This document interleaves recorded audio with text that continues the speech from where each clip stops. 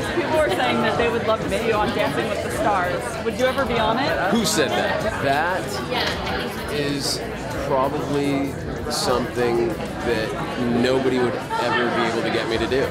I don't think that I could ever feel good about myself doing that. So do you have any plans to make a song with John Mayer? I would love to. I would love to. I think most girls would love to do anything with John Mayer these days. iPod was like on repeat and there was only one song that you could listen to. What would you want it to be? I did that one time. I put on No Surprises from the OK Computer album by Radiohead.